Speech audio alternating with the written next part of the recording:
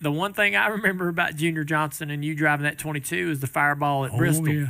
So they're racing at Bristol. It's a damn badass race. But now, maybe not for him and all the guys on the racetrack. This is when it was asphalt. Every damn body's getting their shit tore up, left and right. Every damn car on the track. Well, that is stupid. Huh? Pit road thing, remember? That pit road thing, if you was odd even, Yeah. you work like hell 50 laps past somebody to get back in front of you. Yeah. Oh, yeah, just on pit road. It was a damn wild-ass race. I remember sitting on top of a Comfort Coach van in the corner watching you, and you backed it in the wall. Yeah. They come down pit road, and they need to get in the back of the car's mashed down to the ground. They need to get the damn spoiler back up at a reasonable height so he can go. He goes out there and drives it. He's like, I can't drive some with a spoiler on the ground. So they put jack stands on top of the fuel cell rack, and the jack stands hold the deck lid. So I had adjustable tail end. Yeah. So he goes back out on the track, and he's making laps. Run third, get back to third. Did you? With the damn jack stands riding in the back. Yeah. Got turned around, or what happened? How'd you get spun out? Wrong piece of metal off the exhaust broke off, cut the left rear tire down. So you backed it into the wall again. Those jack stands go through the fuel cell, Mike. Yeah. And this as thing, it would when it's sitting on top of the fuel cell. In the pictures of this crash, you can see one of the fuel cell or one of the jack stands flying through there, bouncing down the racetrack in the ball of fire. I mean, this thing was a ball of fire. Oh yeah, it was hot. So back then you had fuel cells back there, natural fuel cell, but you had oil too, oil tank, and that ruptured as well. It ruptured, it busted all that shit. Said the oil got the gas got the oil fire started. Damn, boy, that's combustible. Yeah, you had a lot going on. Chocolate Myers runs over there, helps you get out. Yeah, pull the glove, this meat come off with the glove, meat. Really? You got burnt up pretty bad. Pretty good. Yeah. Just your hand or legs? Damn. Because the car backs into the wall, then comes down the track backwards. So the fire's he's backing into the fire. Back window and the damn crush panel is wow. Phone fire on me. Burned this damn bad. It was hot. So I've been inside a car that's been on fire, and I can't express to people how fucking hot fire is. It is like a million bees stinging you all at once. Fire, snowman. Yeah. It is a worst experience. And those burns, they take forever to heal. I was sitting in the car at Bristol the weekend that we swept Bristol. I remember. I was thinking about this as you were talking. So I had a big old scab on top of my thigh, and it was a big sore, but it had grown almost shut. Right, it had healed itself almost shut, but it was still about 4x4 big scab on top of my thigh. And I'm in the car practicing, and one of my crew guys comes over to help me tighten my seatbelt, and his hand slipped, and he punched me in the thigh right there, and it busted that it just busted it, and it's just like you got to start all over. That whole scab has to regrow, right? And those things would take forever to heal. So I can't imagine what you dealt with. So you burnt a lot of the skin on your hand. How did you race? Just wanted to race. Yeah, you just. I'll run next week in you wrapped it up. Wilkesboro. Wrap it up and go. And just run one lap, just keep points. Oh, I got you. And then come back, run Martinsville next week. Run good. And then went to Talladega and run fourth. Yeah. Oh, Dale Earnhardt spins going down in turn one. Earnhardt's in the fence. And creating a traffic jam behind. He's hit hard by Sterling Marlin, who slides into him and hits him hard on the right front corner of the car as the field comes around for the caution once again. Sterling Marlin and Dale Earnhardt spin down in turn number one, and Earnhardt is sitting at the bottom of the racetrack. The car not operating. There's quite a bit of damage done to the Goodwrench Chevrolet. Sterling Marlin, you can see there's damage done to his car as well. He comes on around, but there is a lot of damage done to the right rear of his car. The ambulance going to the scene, but it will not be needed as Earnhardt has the car rolling. He's backing around trying to find some place to land so he can start. Well, he's going to back in this road. Oh, he's going back to his pits. To his pits, yeah. Look out. That's an unusual entrance to the pits. But, and here comes members of the crew up to greet him. He's backing down this road in the pit area. close to where he is pitted here on the main stretch. There's Cecil Gordon. Got a jack stand out. The other crew's talking on the radio, telling what they need. And here's Jerry Punch, who's right there. Dale's getting some of the harnesses rebuckled here. Dale, he's trying to get talking to the crew here on the radio. They're trying to get him refixed. He is on the radio trying to get the car refired. You see him sitting in the car, and the crew now surveying the damage. Kurt Shelburne and the crew trying to talk to Dale Earnhardt as they get ready to change tires. A tough break for a driver who has had so many good runs here, and now he puts the net down. We'll go back in and get a word with him. Dale, tough break. What happened up there? NASCAR didn't throw the caution for that oil on the racetrack. I busted my butt. You took a pretty good lick. Are you okay? You took a pretty good lick from behind. Huh? You took a pretty good lick from behind. You all right? Yeah, they seen that car spin, didn't throw the caution. They had oil on the racetrack going in one. They didn't do nothing. They don't care. Obviously upset. Dale Earnhardt sitting in the car, and the crew now have their work cut out for him. Lots of sheet metal damage on this Goodwrench Chevrolet. The Shoulders crew now will begin to try to put the parts back together and get him out to pick up some points. The defending Winston Cup champion sitting at the end of pit road with a damaged race car. Let's go to John Kernan, who's there in the Sterling Marlin pit.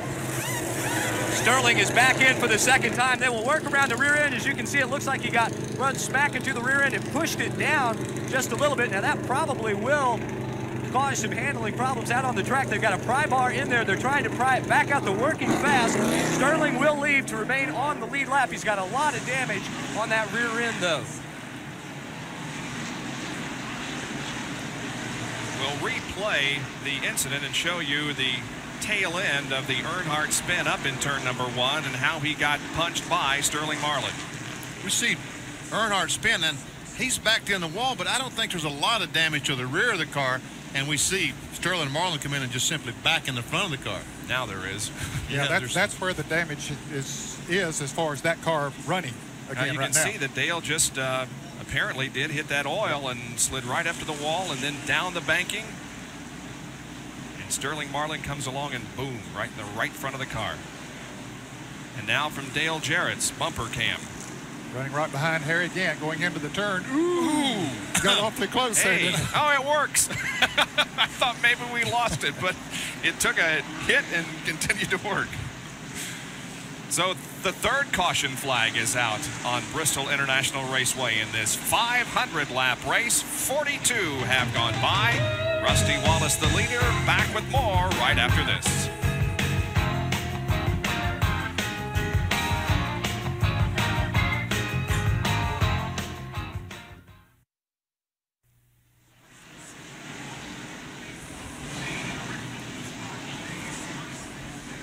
They continue to work on Dale Earnhardt's car, trying to get it back into the race. He was involved in a spin down in turn number 1 and then was hit by Sterling Marlin. Now, before that incident, here is a spin coming off of corner number 4 that involved Terry Labonte. You see, Labonte did a 360. He stood on the gas and spun the rear tires and created a tremendous amount of smoke. I believe that's the smoke that Dale saw.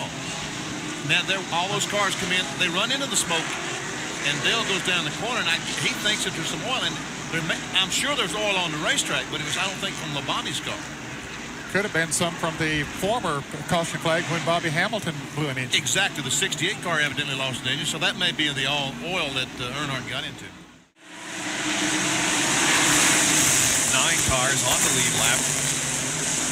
Last car on the lead lap now is Sterling Marlin, who had a bad fire. Sterling Marlin involved in a very hard crash up in turn number 1.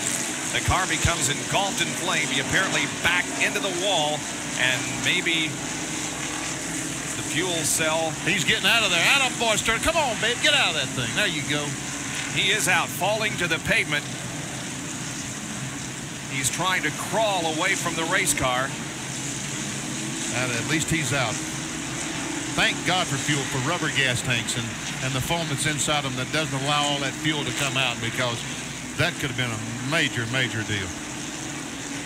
So you can see some of the Dale Earnhardt crew guys running out to assist Sterling Marlin as he walks away from the crash. We have a report that he blew a left rear tire as he went into that turn. And we were just saying that he was the last car on the lead lap. He was right up there in front on the inside when the green came out and had been dropping back. quickly.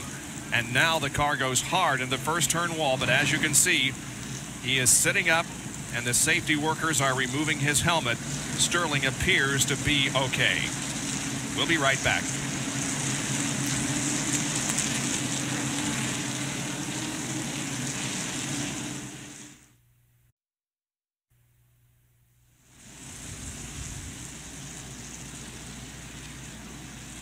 There is what's left of the Maxwell House Ford, driven by Sterling Marlin. The car made contact with the wall in turn 1 and then erupted in a huge ball of flame. Here it is. We see him backing in the wall with a left front, and the thing, as you said, just erupts in a huge ball of flame. And that's not too much of a problem until the car starts drifting down and all the flames go back through the cockpit of the car. Yeah, it had to get hot in there for him, but thank God Sterling got out of the car and is now being taken to the infield care center. Here it is from another angle. You can see how much flame there was as the car slid down the banking. Let's go now to John Kernan, who's with Mike Beam. Mike, a very scary moment, but Sterling looks like he's okay. Yeah, he said it's going to be okay. It burned his face a little bit, you know, but he'll be okay. You know, the guy's done a good job today, you know, got in that wreck here early, and the car was off. He bent the house a little bit, trying hard, but, you know, he done a hell of a job, and, you know, it's just a shame because, you know, we thought we had flat, but he run over something going in one. He just turned around on him, you know. So it just wasn't nothing we could do. Well, thankfully, it looks like that he is okay. His face was just a little bit red, I saw when he walked away to the ambulance. But I think that's a tribute to the safety factors that go into these cars, gentlemen, what with the fire suits and everything like that. Indeed, there isn't much left of the car, but nobody really cares about the condition of the car. Our concern is the condition of Sterling Marlin, and he appears to be not seriously injured. John, truly an amazing story that this man would even be at this racetrack this weekend. It was 1 week ago, Sunday afternoon, Bristol, Tennessee, lap 421. A piece of metal came out of the left exhaust pipe, cut the left rear tire, and the Maxwell House Ford began to spin, slammed the outside wall in turn 1, and burst into flames. The car backed down across the racetrack, and Sterling Marlin bailed out of the race car with first and second degree burns. 3 days in intensive care, then transferred on Thursday this week to the Vanderbilt University Burn Center, where he's getting excellent care, and is from there, and he was flown to Wilkesboro today to get in this race car. And Sterling, for all the fans across the country and us at ESPN, it's good to see you back, my friend, and how you feeling? I feel good, Jerry. It's good to be back, and, you know, set up there in Bristol Monday. I just wonder if I can get back in the car this weekend, and the burns are healing real good, and I'll probably get released next Wednesday or Thursday, and maybe I can run Martinsville. We'll just have to see how good they're healing, and things look good, so we'll just hang on and see what we'll do. I'd like to thank everybody that sent cards and called, and you wouldn't believe it. You know, the race fans are great, and I just appreciate being here.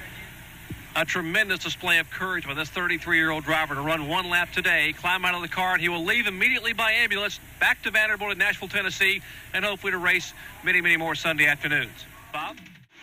Almost let Kawiki get the jump. Here's Sterling Marlin in. Jerry Punch. And as planned, they will take Sterling Marlin out of the car very gently and very gingerly. They have a golf cart standing by to take him back to the garage area. He will get in an ambulance, actually a van. They have now lifted him out. 52-year-old Charlie Glotzbach, Delaware, Indiana, will climb in the car. Glotzbach, remember, drove for Junior Johnson many years ago.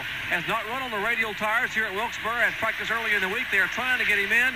They have lost a lap here in the pits. They're hooking up his helmet right now. Sterling Marlin does not want to walk away until he makes sure that Glotzbach is put up okay. They're finding the window netting up. Now the car has gone 2 laps down as the leaders now move by. The Maxwell House Ford still in the pits. And Sterling Marlin standing, making sure everything is worked. They will get the car refired. Glotzbach will pull away. Mike Beam jumps on the right side. The car now goes 3 laps down. Yellow flag is out. Another caution. There is an umbrella, believe it or not, on the racetrack. Now, where in the world did that fall out of the grandstand? I guess it did. I'm sure it didn't fall out of one of those race cars. Or at least I don't think so. Well, that's a first. The 6th caution flag of the afternoon at Bristol is brought out by an umbrella on the racetrack.